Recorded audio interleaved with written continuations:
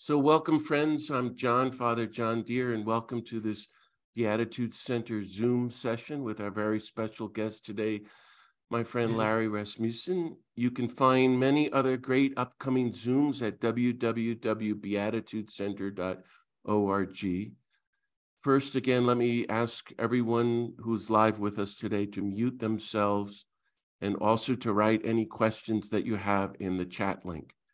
Larry, I hope will speak for 45 minutes or so, and then we'll open it up to questions and comments and discussion for about 45 minutes, and we will then send out the Zoom recording link in a few days. So let's begin with a little prayer, and I invite everyone to take a moment of silence, and let's enter into the presence of our beloved God of peace, who loves each one of you infinitely, and let's welcome the risen, nonviolent Jesus into our hearts, to our circle here, and ask for all the graces of life and love and peace and justice that we need for ourselves and all of creation.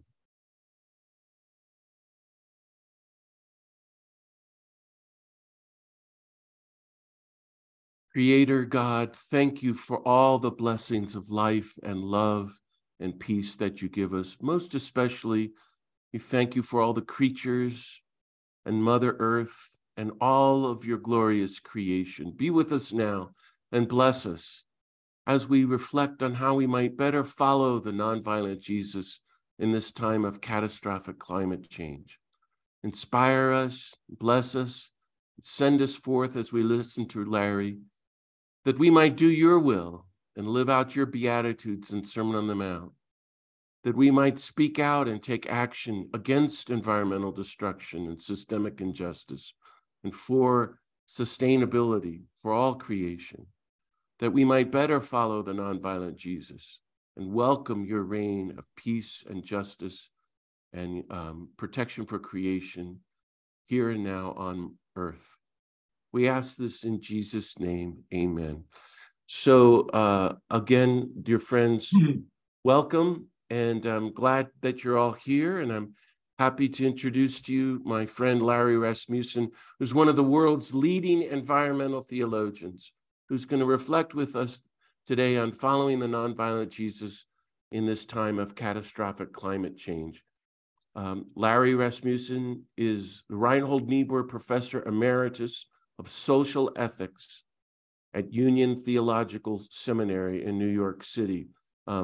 Our mutual friend Cornell West, who will be doing a Zoom with us in September, calls Larry one of the leading ethicists on the planet. It's very high praise.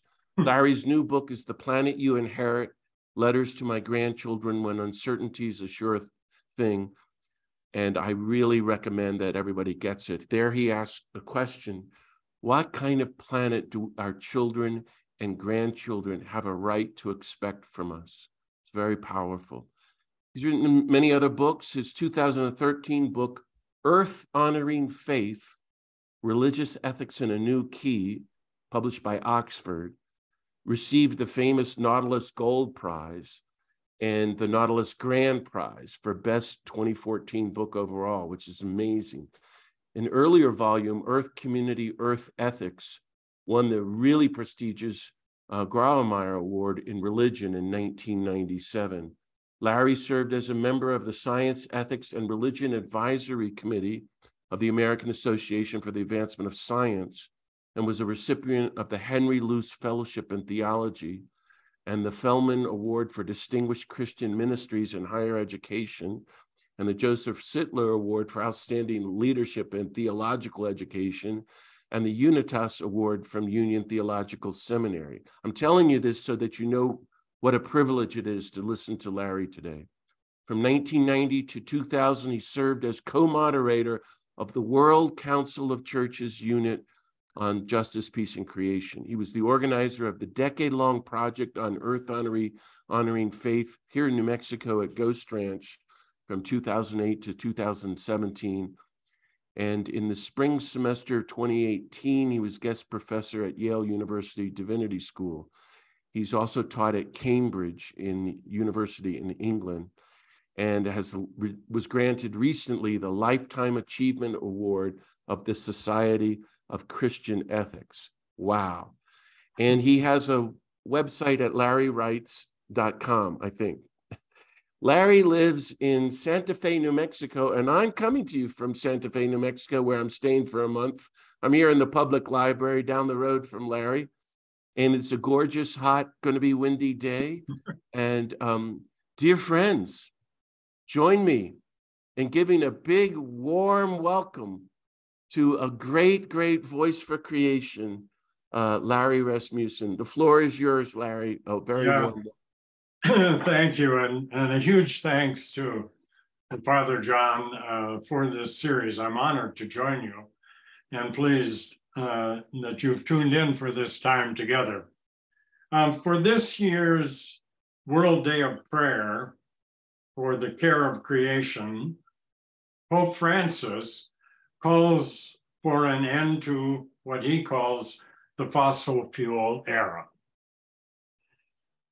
saying that it is, quote, madness to continue, much less expand, the infrastructure of fossil fuels. That's part of his prayer, the message for the prayer day.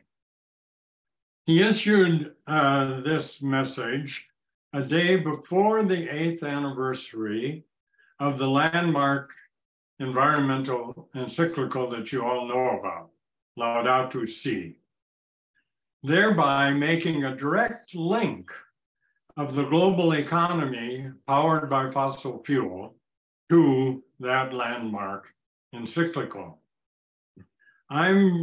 Laudato Si' and his World Day of Prayer message belong to the papal effort to cultivate what he calls the culture of nonviolence. And I'm joining the Pope's efforts at that. I'm trying to do so by way of letters to my grandchildren in the book that Father John mentioned, The Planet You Inherit. The specific audience, in addition to the grandkids, is millennials and Generation Z. That's the folks born after 1990, or before. After 1990. Now, these young adults know full well the planetary plight that they're inheriting, and it terrifies them. They are certain the planet is unsustainable, unfair, unstable, and violent, climate violent. Don't be surprised then that a recent poll finds 50% of Generation Z youth feeling that they are doomed. And on a family note, 3 of my grandnieces, who are Generation Zers, have decided they will not bring children into this doomed world. As a voice among these youth, I'm going to read a poem by my granddaughter, Lieve Deers Parsons. Lieve just turned 17. She performed this poem at the New York City launch of the book, The Planet You Inherit. The poem, titled You Can't Shift the Stars, is Lieve seeing the world by way of a 7-year-old girl, awake to Earth and her dreams for it. So here's the poem, You Can't Shift the Stars. In her childhood dreams, she holds on to the earth, stops the bleeding with her own 2 hands. A little girl sits on her bedroom floor, head tilted toward the stars, and imagines she could shift them, reform the heavens into perfection, reshape the sky till it reflects a prettier world. Maybe everyone is a god at 7 years old. To the little girl dreaming of change from her bedroom floor, writing novels in her head between darkness and sleep, because little girls' minds run wild and the world is so vast and you are so small, and who will be there to save it when it all burns down? Because it is burning, isn't it? The TV said it is, and Mama can't explain how they're going to fix it. And you thought Mama could mend anything. You believed in perfection and infinity. It all seems so clear from your bedroom floor. Just tell the leaders to get down from their podiums, crawl on the floor till they remember their childhood. Play in the dirt, pick the flowers, swing from the trees, remind them what they're losing. Remind them what they're burning. After all, who could look the earth in her eyes and tell her goodbye? But you watch the TV and the leaders are stuck at their podiums and they have forgotten what it feels like to be a child. And you can never play God and you will never shift the heavens. But I hope you know I carry your dreams in my lungs. I breathe in deeply. Your hope makes a home in my stomach. It hugs the tired parts of me till they sprout new dandelions.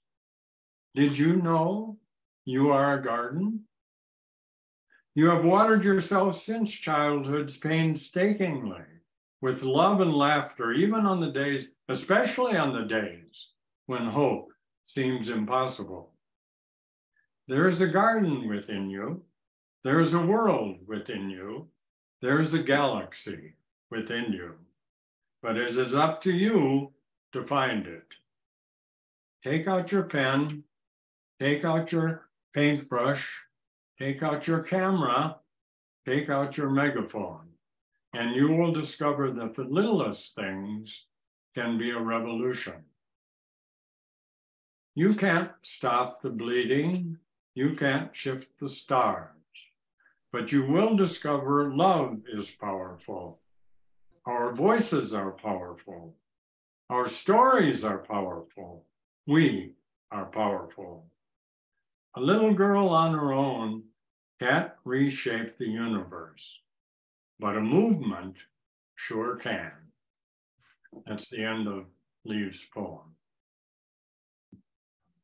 And Leave, through this 7-year-old's voice, knows that without a love and hope movement, the kids are doomed. They're doomed if grown-ups don't have a garden within and a galaxy and don't understand that the little things count big. I'd call this a movement for a culture of nonviolence. Now here's another, and I see my one grandson, John Asante, here. He wasn't able to be with his mom at the New York launch, but here's another voice from that New York launch of The Planet You Inherit. It's a very short speech by my grandson, Eduardo Ramussen Villegas. He's 8 and he's a second grader. His words were these: Dear Grandpa, thanks for sharing your wisdom in the letter you wrote to me and Spud. Spud is my nickname for his younger brother. I hope that wisdom flows through our blood. That's a line from what I'm sure is an overdose of Harry Potter. Wisdom flowing through our blood. And Eduardo goes on, some people on our planet are doing the best they can to save it, but climate change is bad. It was very interesting learning about your life. My life in the Anthropocene's pretty decent so far. I've recently been learning about the planet, geography, especially the Arctic and Antarctic. I hope they don't melt away. Love, Eduardo. P.S. In the first chapter, it means the first chapter of the book, Epic Times, you write, I can't read it yet, but I'm already reading chapter books without pictures. Now, all of you, think back to your own second grade and compare it to Eduardo's. Did you study melting polar ice caps? Did you applaud some people for trying to save the planet because climate change is bad? Did you know the word Anthropocene? No, you knew none of this, nor did I. You didn't know and I didn't know because yours and mine was a different planet. In one of his books, Bill McKibben's books, Father John's guest next week, McKibben even spells Earth differently, EAARTH, in order to underscore that ours is now a different planet.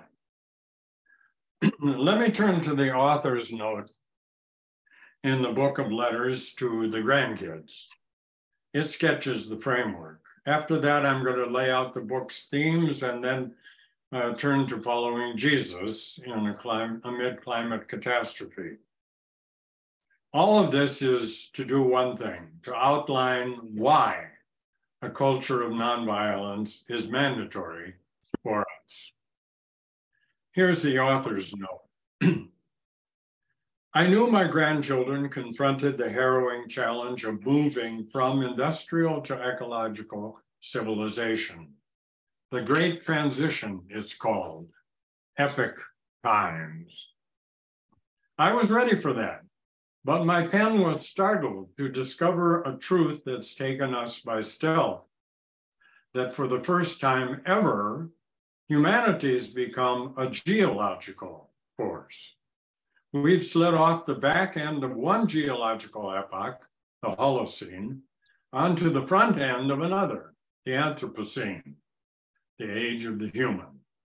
Thus we face epoch times, epic times, as well as epic times, and a further daunting transition. These transitions are the great work, that's from Thomas Berry, that awaits my grandchildren. Though they were never asked and didn't get a vote, remapping the world amidst uncertainty is their calling as it is ours. While their world cannot be ours and shouldn't be, I wanted to step away from an academic career teaching social ethics and just write love letters. Love letters that face what they face in a changed and changing planet. I'm certain the letters are urgent, not because the grandparents are frail, but because their world is. That's the end of the author's note. But what is the Anthropocene that my second grader grandson says has been pretty decent so far for him? The Anthropocene, Greek for the age of the human, only God knows why all geologists speak Greek, but they do. The Anthropocene refers to the collective, cumulative, and innovative human powers that are changing and redirecting planetary systems themselves. It's a rare mass event, namely, this is a reset of evolution itself, now at our hands. I'll read a letter that describes the recent consequence of these Anthropocene powers. Dear Martine, dear Eduardo, we now wield powers once reserved to the gods. As Stuart Brand put it in 1968, we are as gods and might as well get good at it. Some years later, he became more emphatic. We are as gods and have to get good at it. Homo Deus, the God species, that's who we've become. were named that by big history writers like Yuval Noah Harari. Not by chance does Harari open his book, Homo Deus, with the Anthropocene as the very first chapter of part one. Part one itself is titled Homo sapiens conquers the world. Other parts are Homo sapiens gives meaning to the world, that's part two, and Homo sapiens loses control, that's part three. As I write, that's where we've landed. We're losing control, and notably, Harari has no part four to follow upon losing control. Evolution to this point, Harari says, has followed the unchanging principles of natural selection. Now, however, I'm quoting him, humankind is poised to replace natural selection with intelligent design, end of quote. Intelligent? Poised for that perhaps, but thus far, this design has been too happenstance, too unplanned, and without smart, conscious, and shared intention. We manage planetary ecosystems more as a consequence of a way of life and powerful technologies than any careful deliberation about our collective and cumulative presence. That's accident rather than design, and it's not very intelligent. And to date, it's been globally violent. Biologist E.O. Wilson, the late biologist E.O. Wilson, is more skeptical than Brandt and Harari. Quote, we are not as gods. We're not yet sentient or intelligent enough to be much of anything, end quote. Martine, do you remember the remark by Richard Leakey in my earlier letter to you that we're the only species Richard Leakey knows who consistently makes bad decisions? But Harari is correct that our powers do take the evolutionary process beyond natural selection, and any account of responsibility can only be truthful if it's sober about our powers on this novel scale.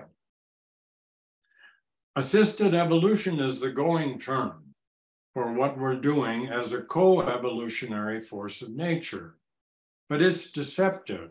Assisted evolution hides the depth and breadth of the changes we're affecting. Would you have guessed from assisted evolution that our extra carbon would remake the world, alter marine chemistry, flood coastlines, strip glaciers to bare bones, embolden deserts, warp the circulation of ocean currents, supercharge extreme weather events, and rearrange the distribution of animal, plant, and microbial species around the globe?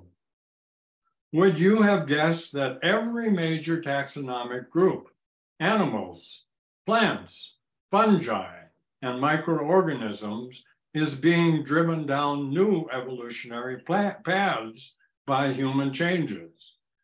Assisted evolution hardly tells you this.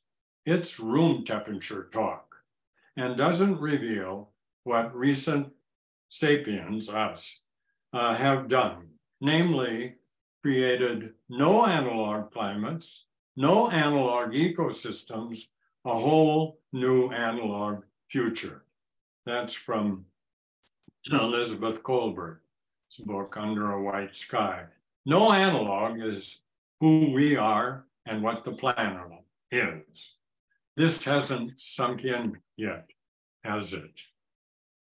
The stakes are high since the question for Anthropocene powers is not whether we're going to further alter nature, but how and to what end.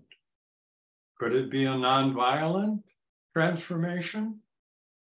The moral stakes are as high as the practical ones. If Homo dominatus, that's late Holocene status, in humans as dominant, has become Homo Deus, that's Anthropocene reality, and if Earth is now without apology human empire, Does the iron rule of empires still hold? Namely, the rule that empires fall. Harari's part 3, Homo sapiens loses control, might say, and I'm quoting him, yes, and wild and unruly nature assures us even less control, end quote. So the question isn't about our control of nature, but about the control of our control.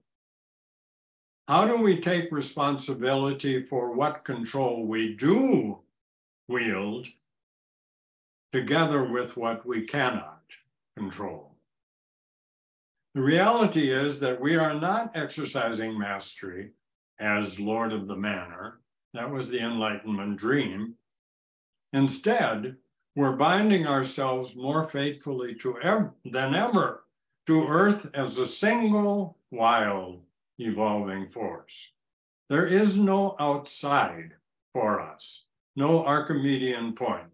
Actually, there never was, as indigenous peoples have always known. In the past, there was only more room for error.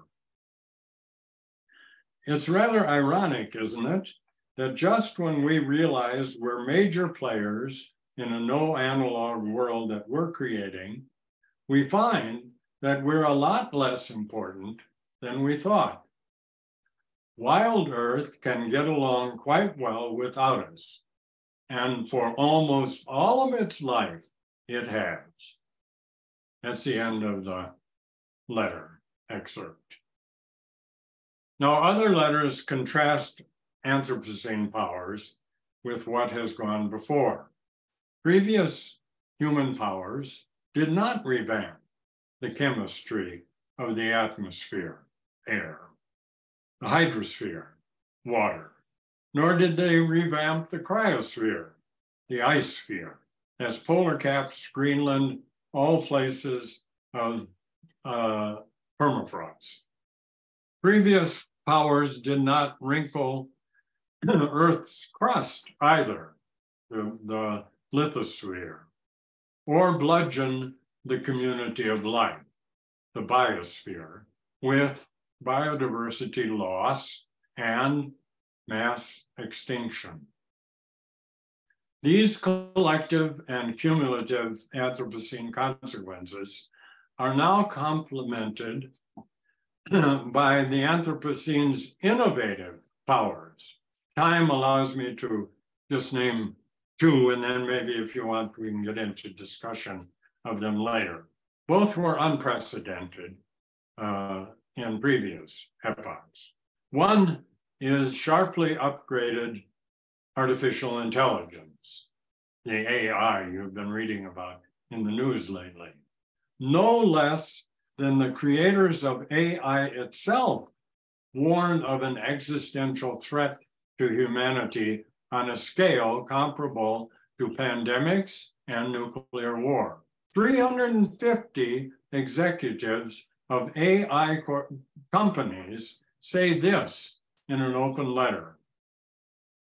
Quote, mitigating the risk of extinction from AI should be a global priority alongside other society scale risks, such as pandemics and nuclear war. That's an awesome unholy trinity, the AI CEO's name: pandemics, nuclear war, and AI. The other innovative power stems from discovering the code in which the book of life itself is written, namely DNA, and then sequencing all manner of genomes from bacteria to mammals and plants. And the mammals include us. Genetic engineering is truly another awesome power, new power. Here I only add that for AI and genome engineering, like our evolutionary revamping of the planet, our moral and religious vocabulary, by and large, fails us. We have 18th, 19th, and 20th century religion and morality, but 21st century reality. Coursing amidst this is the first theme of the letters. The first theme of the letters is, the book, is radical realism or radical honesty about what is actually happening to the planet and facing that. The early Anthropocene is already so baked in that coming generations simply will not escape displaced peoples, flora, and fauna, and will not escape immense suffering. The violence may sometimes be slow, like sea level rise, or fast, like stronger hurricanes, stronger tornadoes, atmosphere rivers of deluge rain. But either way, fast or slow, it's violent. Nor can moral compromise be avoided.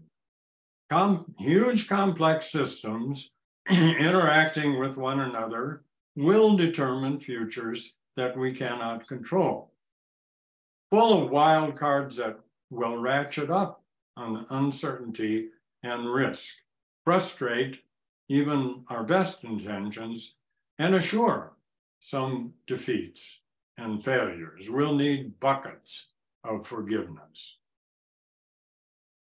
Then there is the question of moral capacity itself. How do we empathize with tens of generations away? We can't know their cultures. We can't imagine their life conditions. We probably can't even speak all their languages. Yet, all that in their worlds has been shaped and worked by our past and our present decisions. It's impossible to see how to field responsibility for utterly unknown futures, even though we help create them. About this, I only have one idea. When the impact of our powers shapes a world generations away and plows as a geophysical force through ecosystems and social systems interlaced, we cannot use the moral calculus that is best known to us, namely consequences ethics. Consequences ethics, that is, making decisions on the basis of known or likely outcomes, doesn't work because we don't know the consequences multiple horizons away.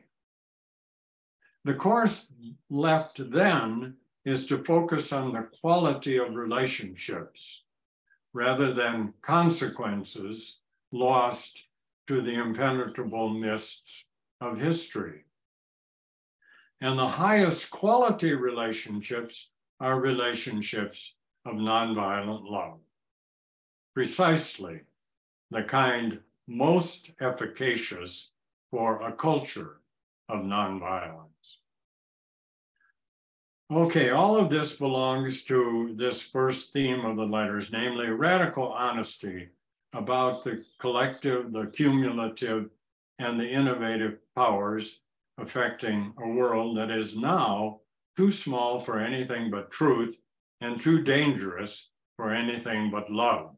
That's from Bill Coffin. So twice I commend James Baldwin to the grandkids. Quote, "Not everything that is faced can be changed," Baldwin says, "but nothing can be changed that isn't faced." I spent most of my time on the Anthropocene because it's the least discussed element in the discussions going on around us. People do speak increasingly about climate catastrophe, but huge as that is, and it is huge, it's only a fractional expression of Anthropocene powers. Now, the second theme of the letters might surprise you. Today is Sabbath for our Jewish sisters and brothers, so I'm going to lead off with the Sabbath prayer from Reform Judaism. Quote, days pass and the years vanish, and we walk sightless among your miracles. Lord, fill our eyes with seeing and our minds with knowing. Let there be moments when your presence, like lightning, illumines the darkness in which we walk.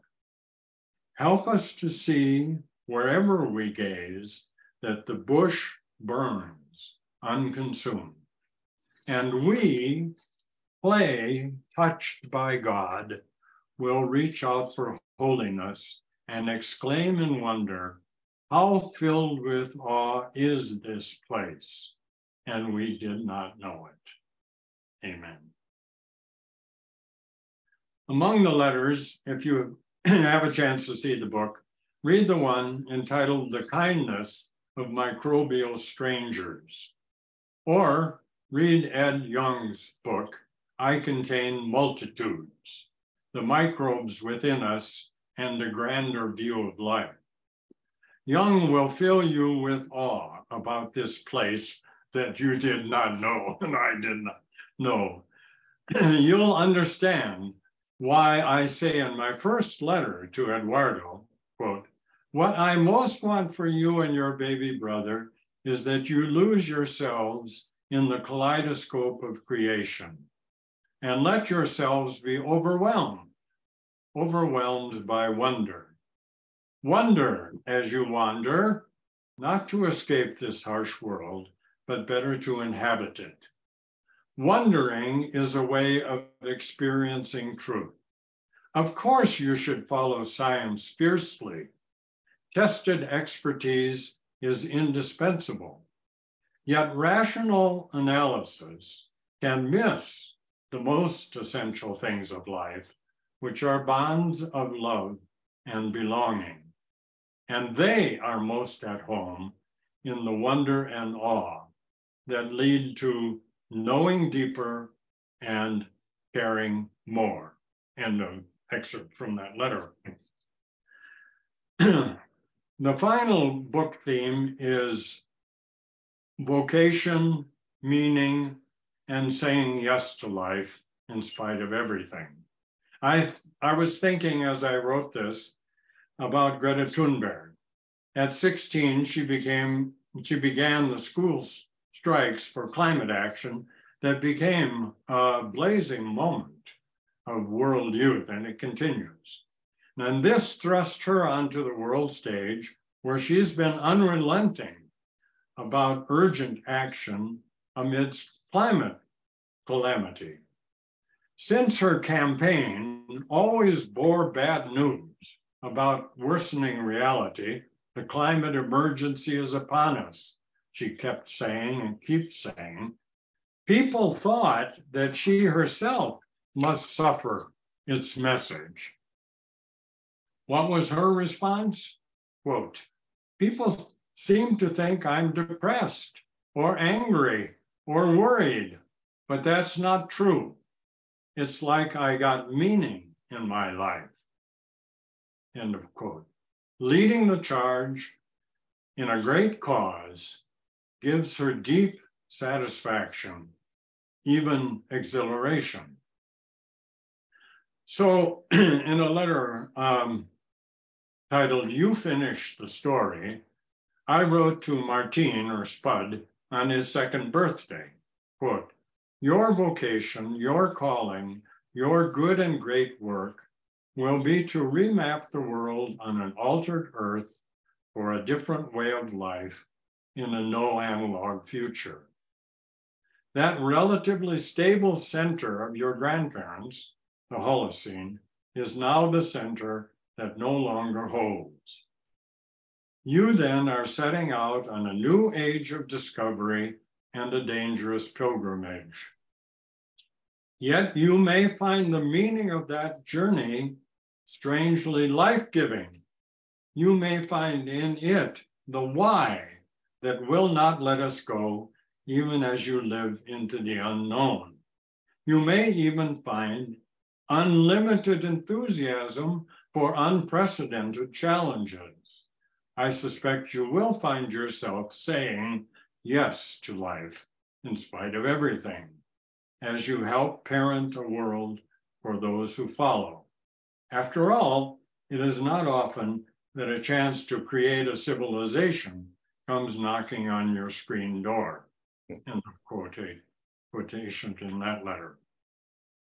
These then are the themes of the letters: radical realism and honesty about human power, wonder, and vocation, meaning and saying yes to life in spite of everything. Now let me finish by turning to Jesus and following Jesus in a time of climate catastrophe. I'm going to cite two passages in about Jesus. They're not in the letters. There are things about Jesus in the letters, but these passages aren't included. About Jesus, whom Einstein incidentally refers to as the luminous figure of the Nazarene. So I will comment on these passages in the New Testament. First is from Matthew 5:43 to 45, likely included, Father John, in your upcoming book. Quote, "You have heard it was said, you shall love the neighbor and hate your enemy. But I say to you, love your enemies and pray for those who persecute you, so that you may be the children of your Father in heaven. For he makes the sun rise on the evil and on the good, and sends rain on the righteous and on the unrighteous." Note carefully that in this passage, to be children of God means putting your enemy's welfare in the same moral framework as your own. It means seeing the other on the same terms as and with the same norms as your own. At its heart, that's very simple. It's the golden rule. Do unto others as you would have them do to you. Or in Wendell Berry's version, the one I prefer, do to those downstream as you would have those upstream do to you. Now, you would never accept the golden rule that said, do violently to others as you would have them do violently to you. It's not coincidental that almost every culture and certainly every religion has some version of the golden rule. And here in this passage, it is not stated that way, but that's the key to being children of God, those who exercise that rule. In a word, the all-inclusive love of Jesus is nonviolence as the way of those who would be children of God. But creating this culture is hard. It's very hard. He told them a parable.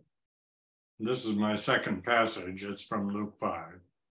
No one tears a piece from a garment and a new garment and sews it on an old garment. Otherwise, the new will be torn, and the piece from the new will not match the old. And no one puts new wine into old wineskins. Otherwise, the new wine will burst the skins and will be spilled, and the skins will be destroyed. But new wine must be put into fresh wineskins. And no one, after drinking old wine, desires new wine, but says, the old is good. Luke 5, 36 to 39. Now, Jesus knows that the times mandate new wineskins for new wine. That's transformed people and transformed institutions. Lewis and Maslin, in their book, The Human Planet, How We Created the Anthropocene, outlined 3 possible futures for us. Continue developing our consumer capitalist mode of living is one. That's our late Holocene default, and millions continue down the aisle behind the crucifix of capitalist progress. That's one option. Suffering widespread civilizational collapse is the second possible future. Making our dogged way to a new mode of living is the third. Now, Lewis and Maslin think that making our dogged way of living in a new mode is really the only proper choice. They don't say it, but that's Jesus's new wineskins for new wine. But note that last line of the parable. And no one after drinking old wine desires new wine, but says the old is good. So we look with horror at climate catastrophe, and then we look away to take up where we left off, namely with the same familiar habits in the same standing institutions and structures. Evidently, Jesus thought his audience wasn't quite ready for this Jesus thing. Okay, let me finish with this summary. New wineskins means, in our age of unprecedented human powers, a culture of nonviolence across all relationships, human-to-human relationships and relationships of humans to the rest of nature. I say the rest of nature because we are nature. Are there any takers other than Jesus and maybe the Pope? So let's have time to talk. And I encourage your comments and not just your questions. And when Father John returns here, let's see if he wants to lead off. Maybe he's taking a potty break. If anyone else needs a potty break, this is a good time for it.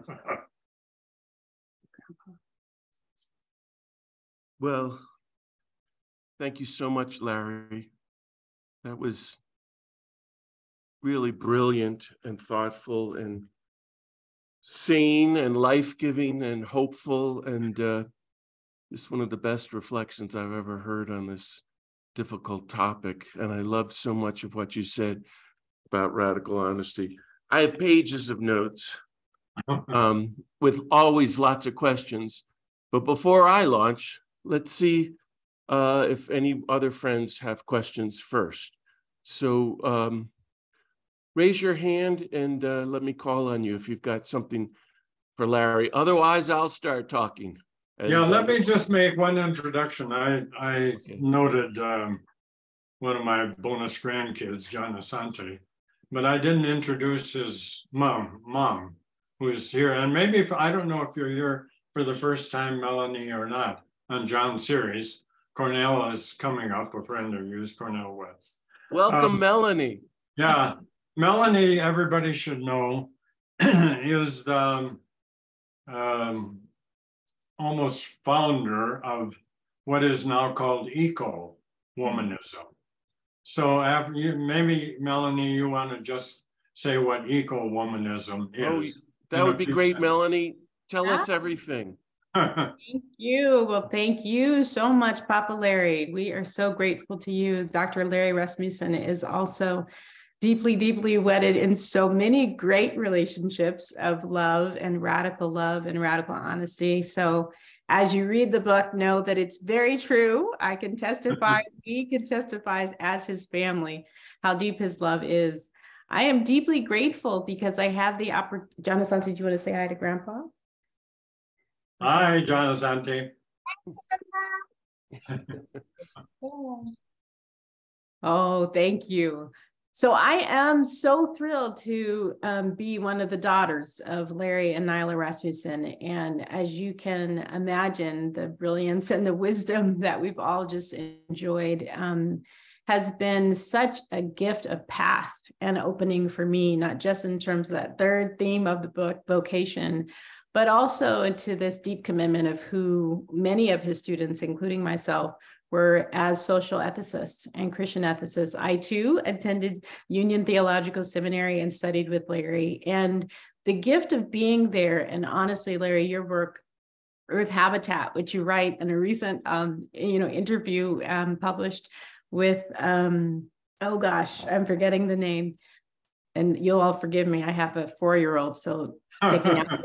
No, you're doing great. But tell us about your book. Yeah, well, my book is Eco-Womanism, and it really came into fruition in part because of working with you, Larry, but also really struggling and wrestling with that reality of Black liberation theology. And so James Cone's voice was very, very deeply wedded into me as a Black liberation theologian, and of course, the tradition of womanist thought.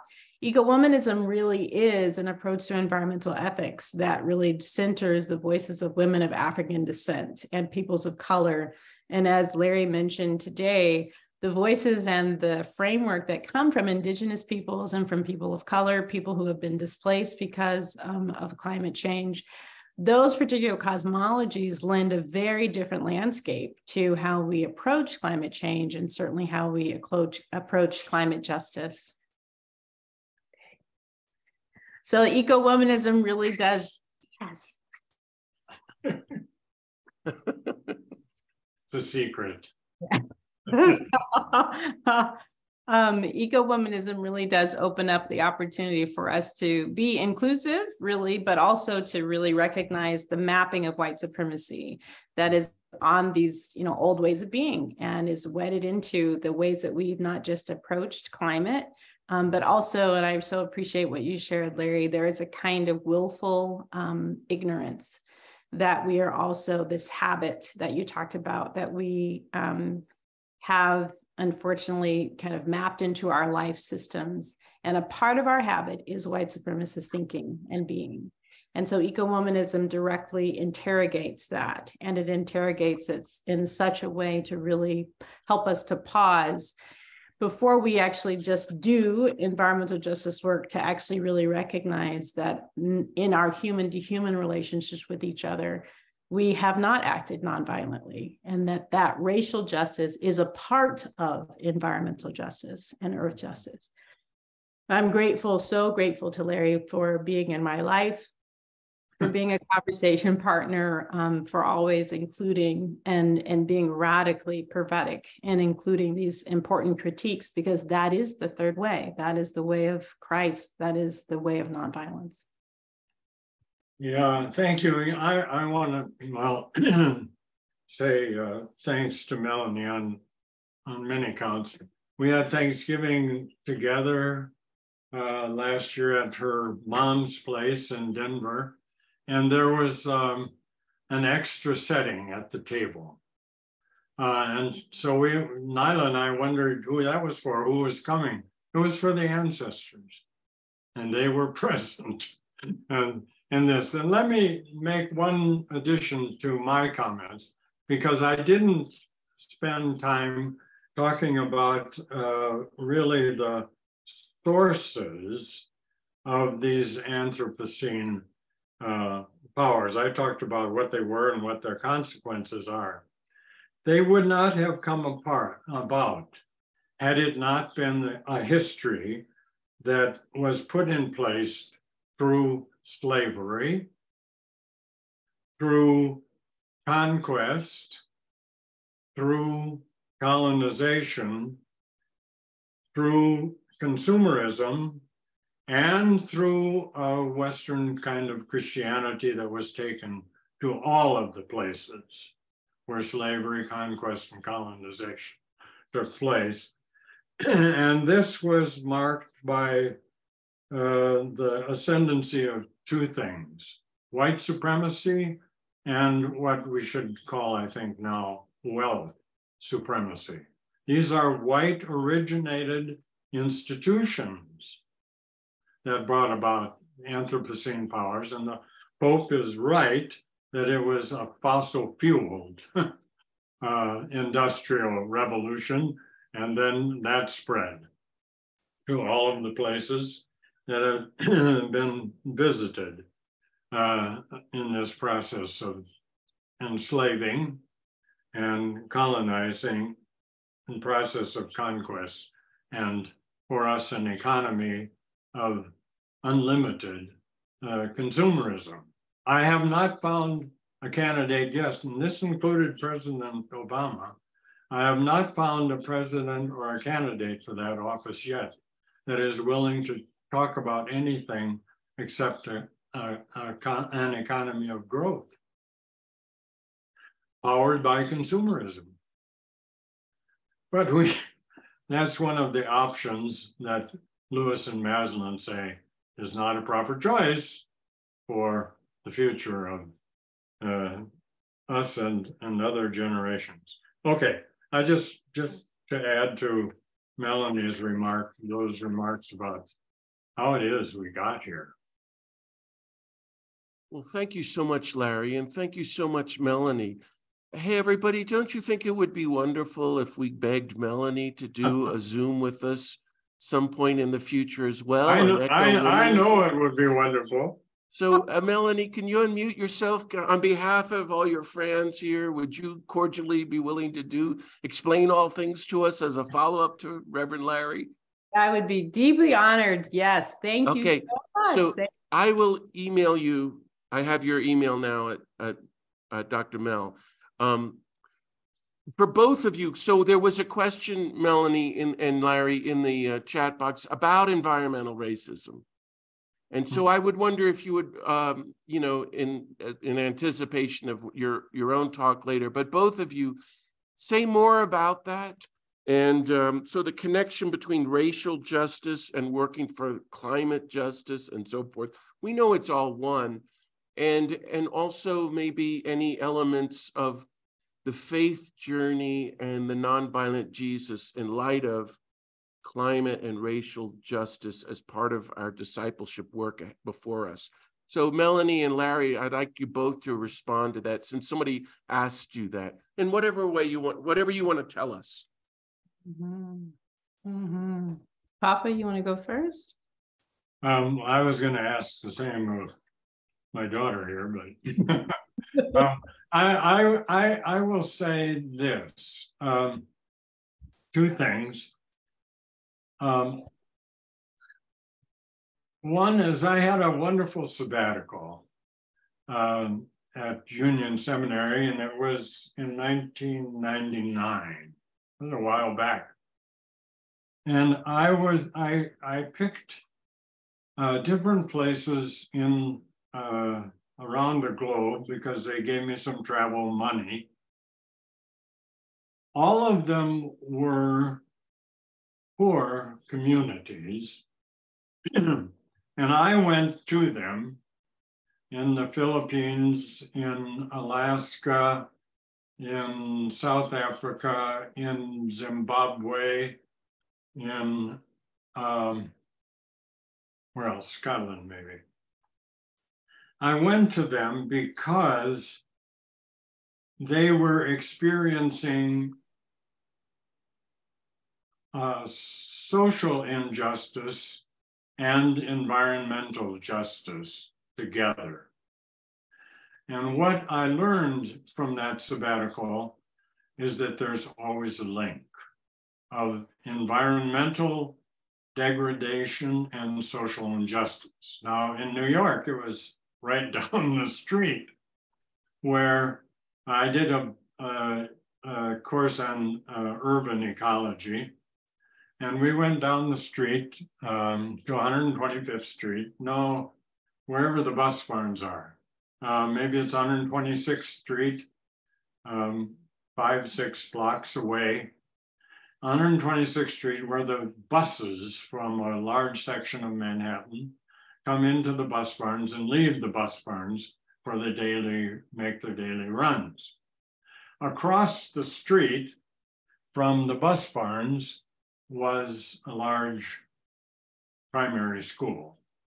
And the kids' playground was outside across the street from the big doors into and out of the bus barns. The kids in that school had high levels of respiratory problems, and that had been documented. And it was the link between polluted air from burning fossil fuels, gas at this time. They've since made some big changes in New York, and that's one of the reasons. Burning fossil fuels and the kids' health. Well, that was because of the neighborhood and the location of the institutions in the neighborhood. And likewise, toxic sites are disproportionately located in poorer neighborhoods and in communities of peoples of color. Now, in the book, you'll find that I have a major protest against using the term peoples of color and not ever meaning white.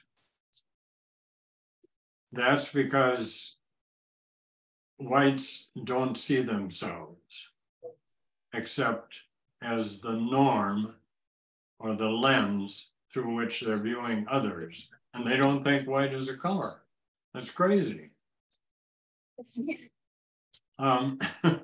So until we also identify as peoples of color and understand what the process has been in putting environmental degradation and social injustice together, we won't get it right.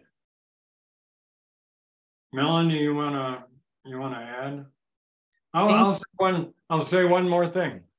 A long time ago, I wrote an essay, Environmental Justice and Environmental Racism.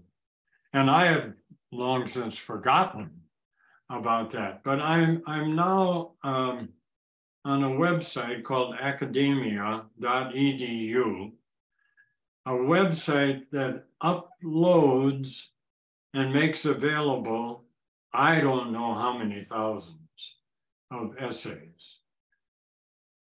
The one that comes, and then they inform the author of who's read your essay and where are they from, and what is their name, and who are they in terms of where they're working.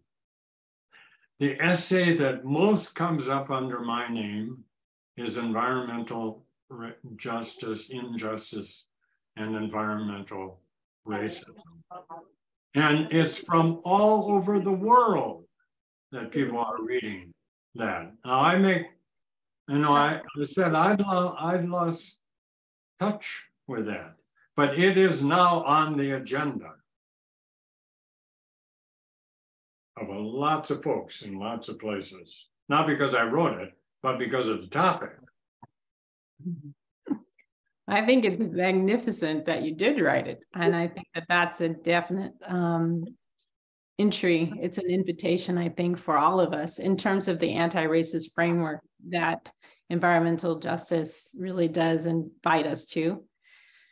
It is one thing to interrogate one's white privilege. It's another thing to really learn how to be in deep relationship with lots of different people and people of color, but also people who have white ancestry, and to really interrogate. So Ronald Takaki is a famous historian who reminded us very deeply about the history of how America came to be. And it is often one of those pieces when I teach, and in my pedagogy, I really do focus on many of my white students who have only known themselves as white, but they've never known the stories of immigration. They've never known the history of Irish Americans. They've never known the conflict of Irish Americans with many African American communities. And they don't realize that those particular histories are part of their own frame as people, as white people in America. So undoing this myth of whiteness as a norm, as a quiet norm, I think is a really important step in terms of the work of doing climate justice.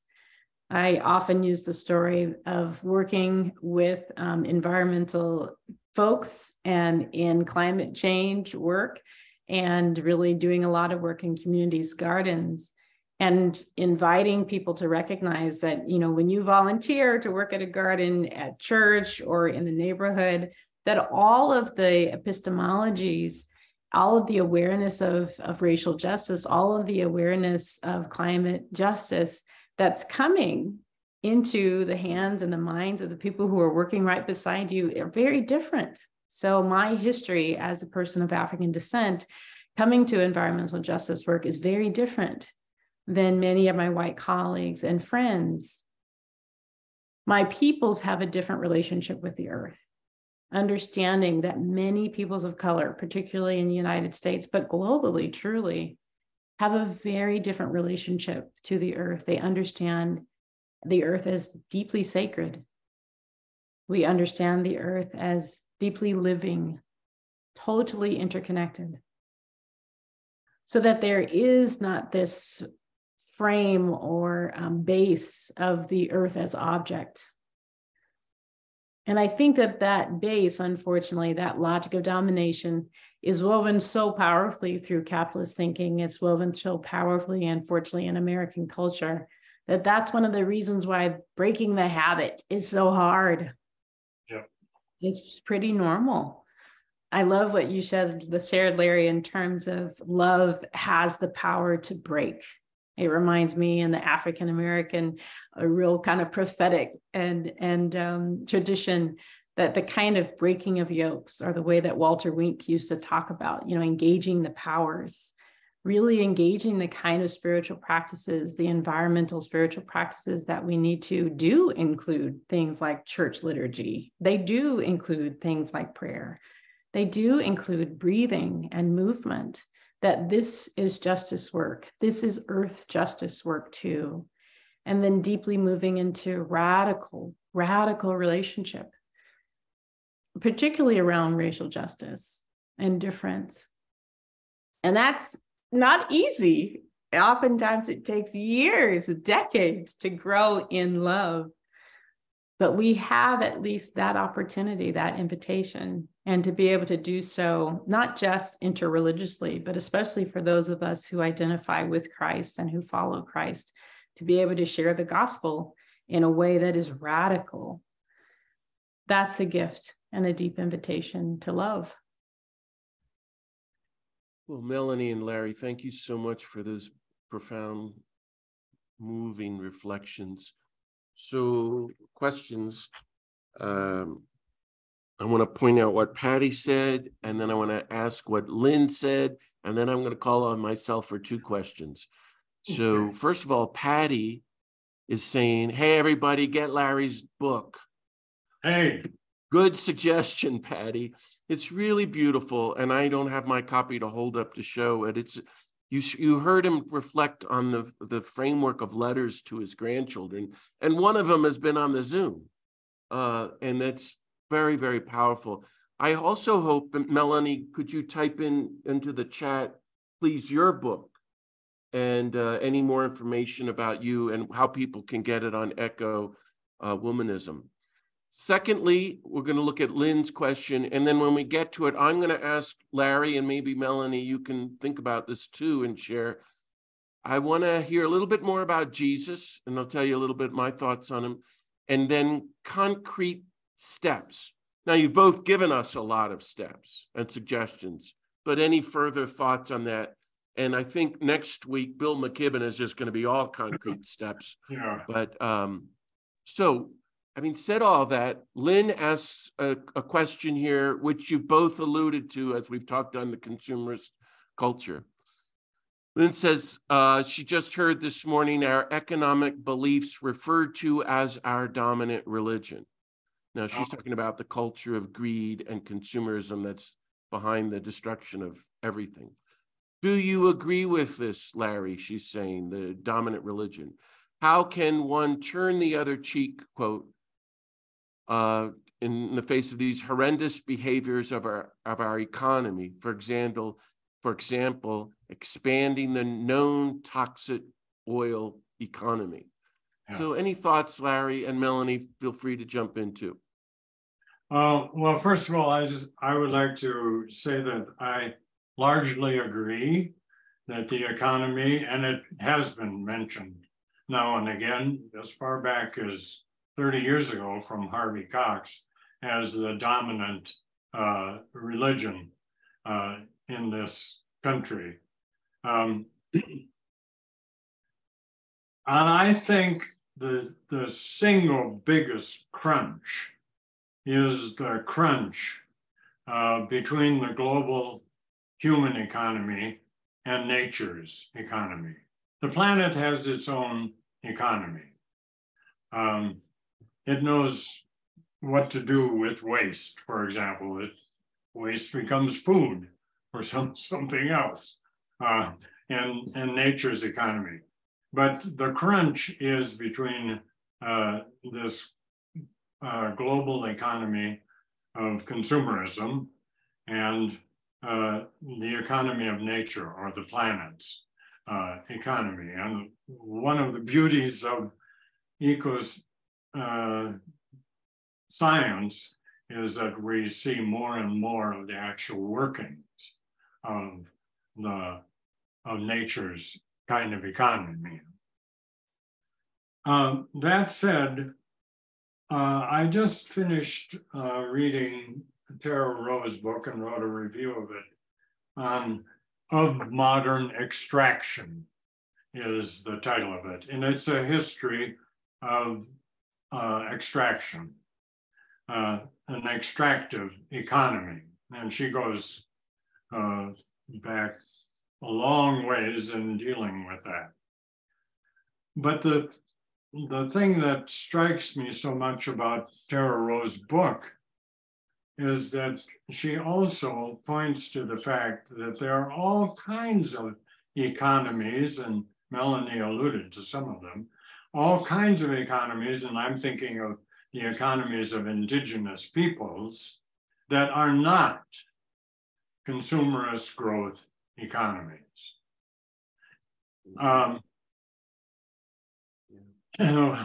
If you're a fan of Robin Wall Kimmerer's Braiding Sweetgrass, you will see a description of an alternative economy where you don't take more than you need. It simply isn't growth oriented. It's harmony oriented. It's sufficiency for all oriented. So that's one thing. The other good news is that there are lots of economists who are struggling to find an alternative to our kind of global economy. We don't have politicians yet that are rallying around the new work done by lots of economists who are the people that are probably tuned best to figuring out the dynamics and how you might scale up these things. But regenerative agriculture is a movement within agriculture as an alternative to mass industrialized agriculture. And there are lots of places that are working at this. Santa Fe has one of the always listed among the top 10 farmers markets in the United States. And those folks who bring their goods to Santa Fe often have to have a second job because what they make on their little acreage and bring to Santa Fe isn't enough for their living. But many of them are committed to what is, as a movement, called regenerative agriculture. And it's an explicit alternative to the way that most food is raised and consumed. So economists working on an alternative, indigenous peoples having long had an alternative, and regenerative agriculture are just some examples of things which are going on right now, have committed clientele and expertise. Melanie, you want to add anything?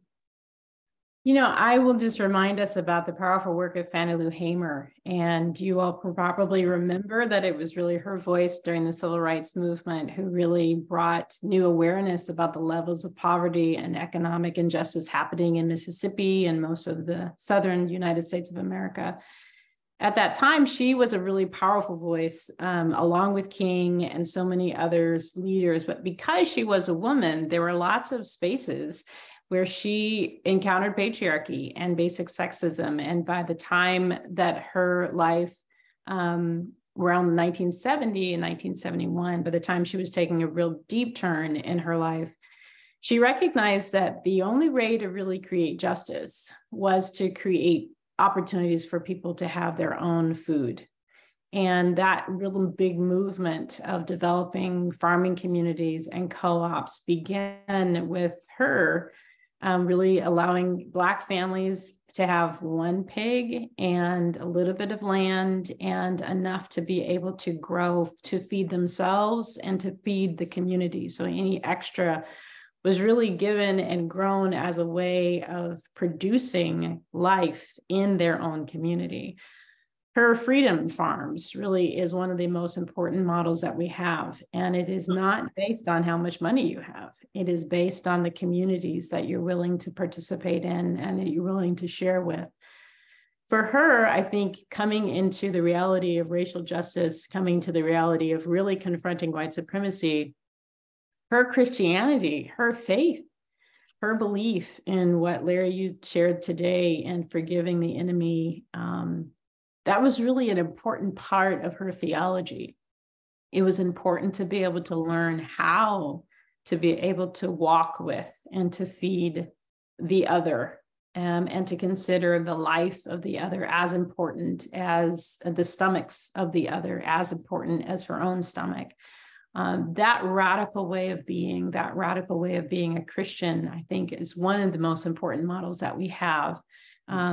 And the fact that she believed in community, or she didn't believe in classist community. And if you had enough money that you could belong to a church, or if you could belong to a community, that no, everyone was welcome and everyone who was hungry ate.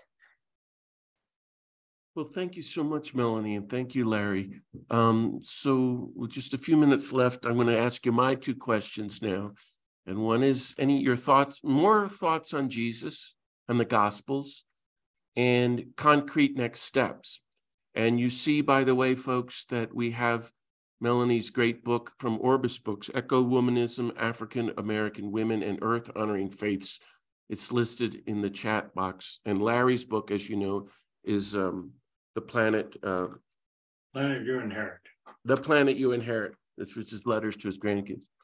So, Larry and Melanie, I wrote a book which 7 years ago was trying to reflect on the gospel and climate change. And so I want to, any more specific thoughts about the gospels for clues about going forward?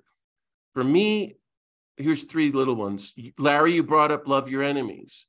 And I always say that verse, besides being the most political statement of the Bible, is the clearest description of the nature of the mystery of God in the Bible. Oh. But what's so interesting, and you're bringing it up on a Zoom about climate change, is Jesus describes God in terms of nature. Yeah. And you didn't mention that sun No, and you're right. that sun and rain. To understand God, all you have to do is look at the sun and think about the rain. It's universal love. Wow. Secondly, my whole book was about the third beatitude. Blessed are the meek. And if you have any thoughts on this, you all, which Merton says is the biblical word for Kingian nonviolence. And Jesus unites nonviolence with creation, which is very weird. Blessed are the people of creative nonviolence. They shall be one with creation. They will inherit the earth. And because we're people of total violence, we're not one with the earth, or most of us, most white people for sure. So that's powerful. And the third is, well, you may say I'm really nuts or goofy, but I wrote about it. I think it's very mysterious, the parable of Jesus calming the storm. You know, he's asleep in the boat and there's storm breaking out. All hell was breaking loose. And they wake him, don't you care about us? And he just calms the storm. And is there a lesson there? I've concluded in my book that, Larry, that as we're moving toward King's vision of a culture of nonviolence, it means really practicing eschatological nonviolence.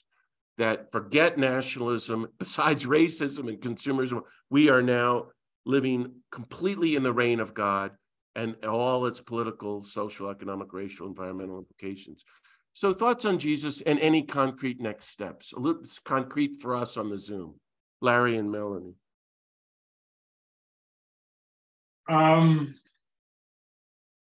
Your connections of Jesus and creation, and of course, talking about always getting his examples from creation, whether it's in the parables or in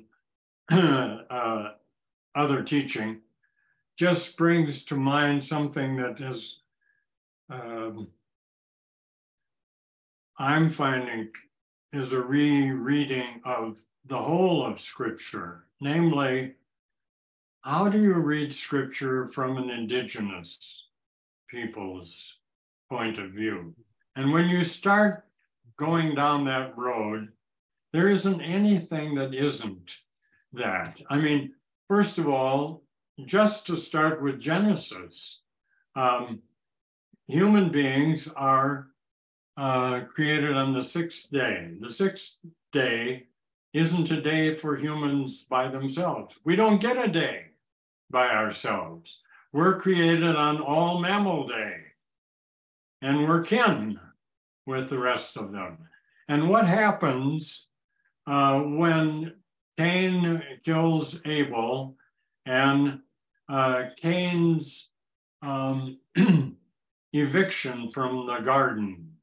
And he says, I can't bear this. Why is it? It's because it's because Adamah. Adam is created from Adamah. It's a Hebrew pun. Earthling human beings are created from, we're dust and mud people in our origins. And Cain said, well, who cries out when Cain kills Abel? Go back and take a look at that in Genesis 4. You'd expect Adam and Eve to cry out. It is not Adam and Eve. It's Adamah.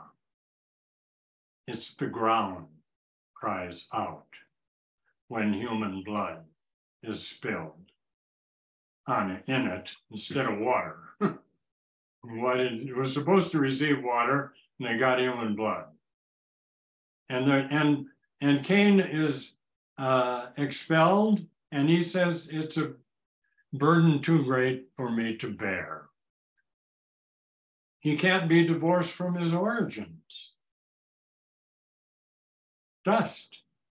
Wow, thank you. And the breath of God is the breath of God for all life, too. And it's not just breathed into humans. And in Hebrew, there is no Hebrew word for humans as a separate species. It doesn't exist in the language itself. That's amazing.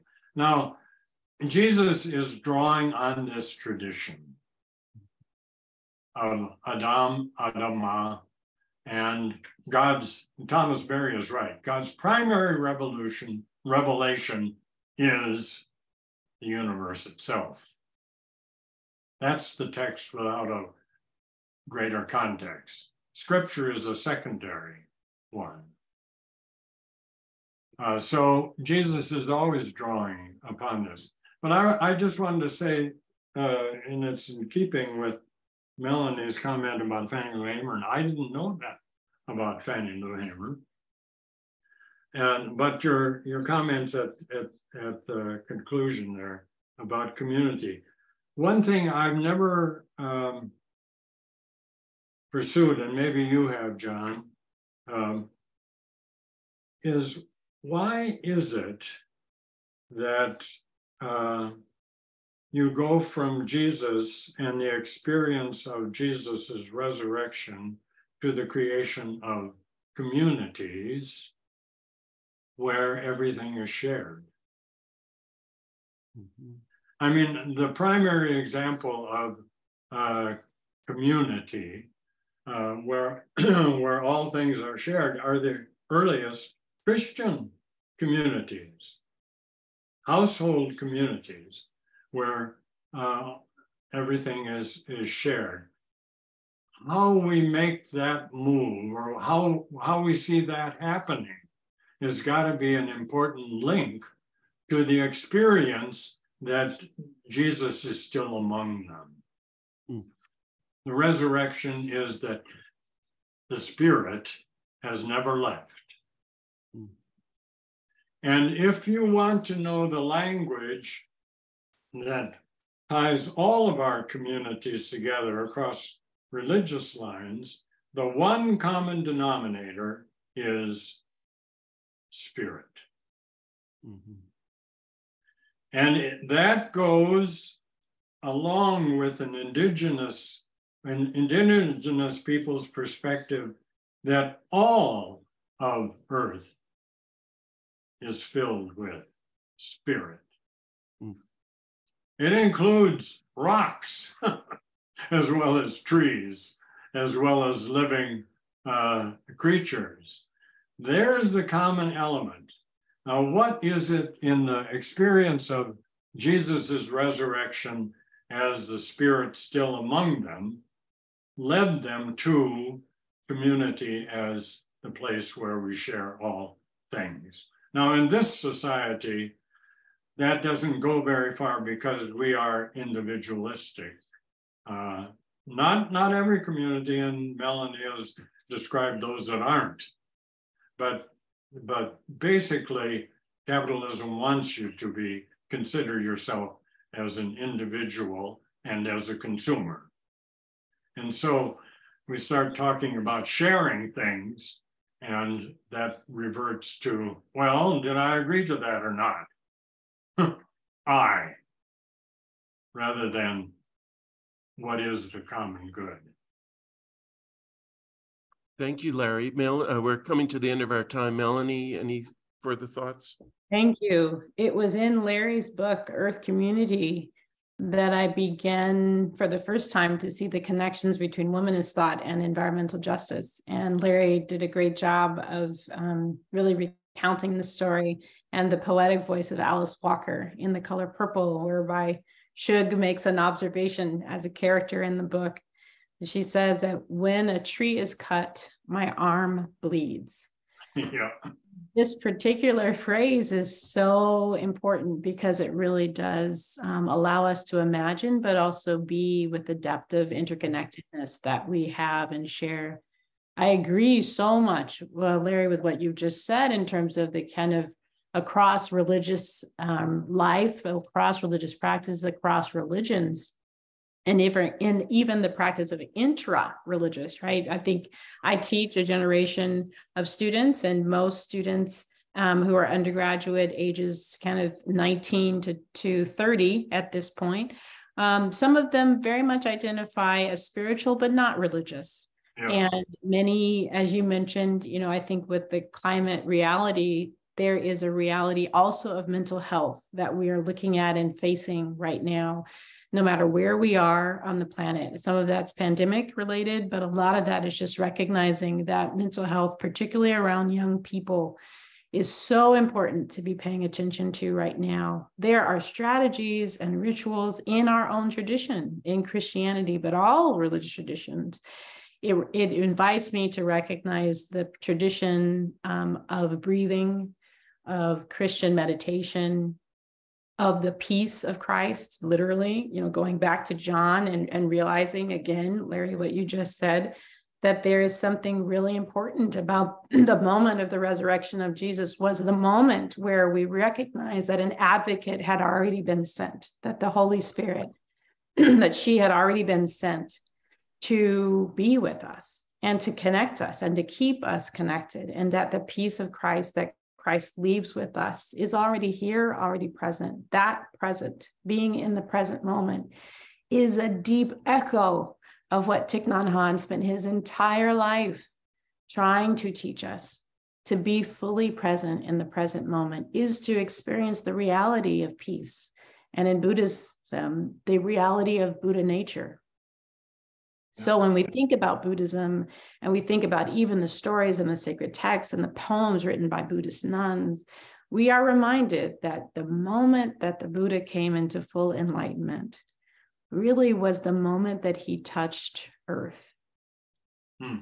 Bell Hooks reminds us in her wonderful book, Sisters of the Yam, and this extraordinary essay, Touching the Earth, that there is something deeply sacred and healing about literally touching the earth, that one can only come into the fullness of enlightenment, the fullness of peace, by actually touching the earth.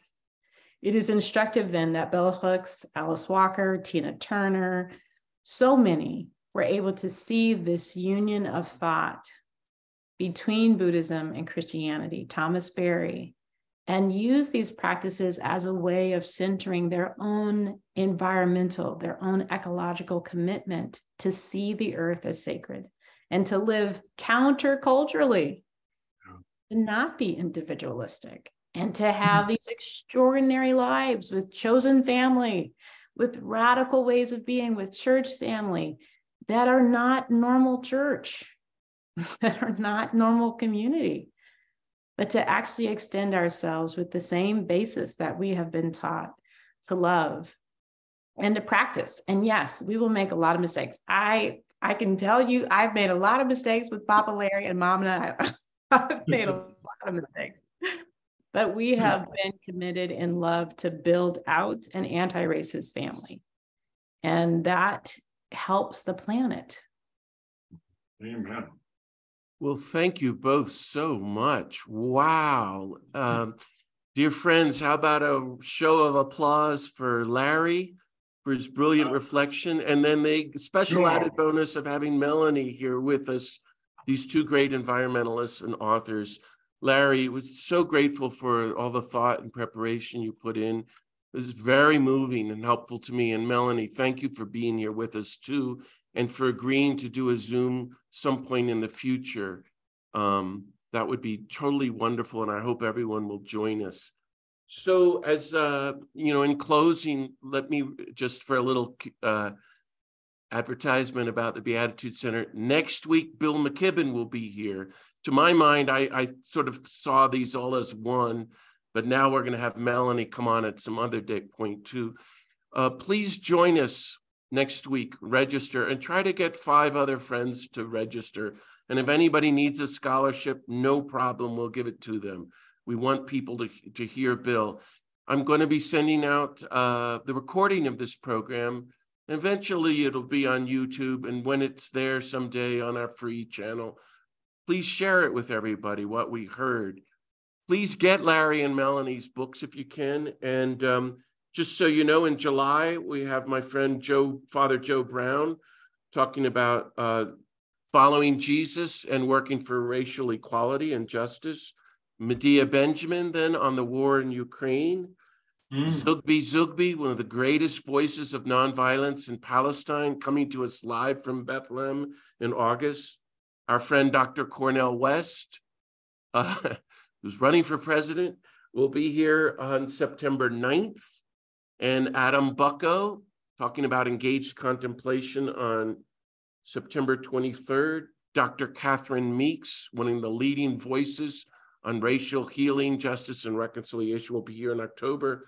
And then as we go to Christmas, we'll have Jonathan Montaldo on Merton and hopefully Brother David Stendel-Ross live coming to us from Salzburg, Austria at Christmas. It's an amazing lineup. And so please support, do what you can to help support the Beatitude Center. Tell everybody, Melanie, tell everybody at Union for me if you can. And Larry, tell all your friends about the Beatitude Center. For those who are watching online on YouTube, today I'm grieving the loss of my longtime friend, Daniel Ellsberg. And those of you who are watching, I've written a long reflection about Dan, which will be on the National Catholic Reporter website later today that you might be interested in reading. Great voice for peace and against war.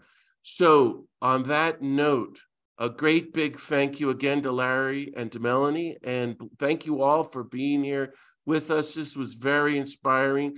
I'm going to sign off now, but if you want to stay on for a few more minutes, you're very welcome. God bless everybody. Take care and go in the peace of Christ to live in the wonder of creation and make peace with one and all. God bless you all. Thanks. Amen.